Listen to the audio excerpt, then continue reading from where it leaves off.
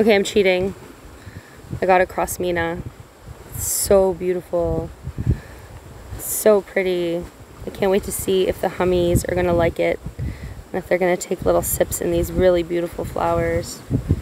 And I got a butterfly bush the other day too. It's super tiny, but I found a butterfly moth on it, so that was really exciting to see that.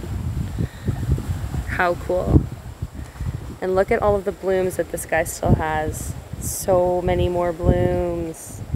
So many. It's so beautiful.